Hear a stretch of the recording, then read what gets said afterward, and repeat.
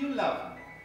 Of course, that's why I'm here. More than you loved me? Now then, none of that. Darling, I want you to be very sweet and patient and understanding and not be upset or ask any questions or anything. No, but do you love me more than you loved Elyot? Oh my God! I have an absolute conviction that our whole future happiness depends upon our leaving here instantly. Why?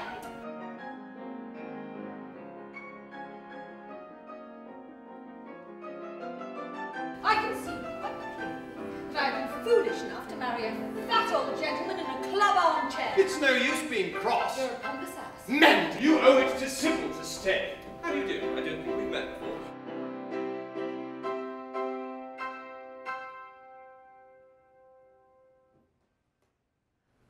You are the most thrilling, exciting woman that was ever born.